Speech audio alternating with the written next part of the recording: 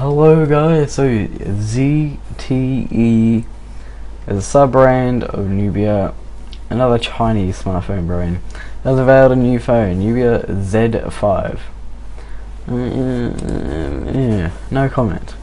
Anyway, this was released in China, I think earlier today, Beijing today, but there was still some surprises. This came with a 5-inch display. Again, this looks very cheap, just saying.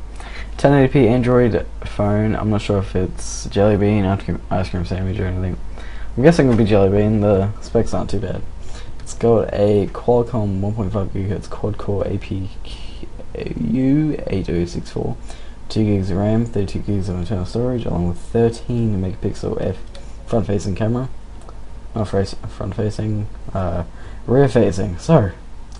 It's got 5-element optics by Konica Minolta, plus separate touch focus and touch exposure in the app. Now, I want to quickly just show you. My internet's so slow. It's got a 2 megapixel front-facing camera for multimedia consumption, like video chat, video calling. The Z5 supports Wi-Fi display and MHL output, if you wish to beam on a larger display.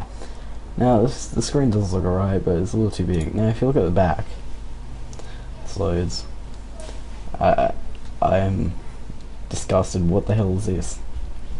Let me just put some stupid sticker on the back. I want to show you the buttons. Now if it quickly loads up here, this reminds me of the LG chocolate. I'm going to quickly jump to it.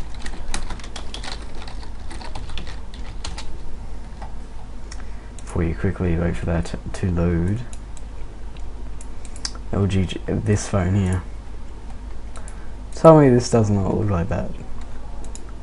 This phone was built like 20 years ago, and it looks like eyes to me with like a rabbit. It's very interesting. Maybe they're running their own kind of software here.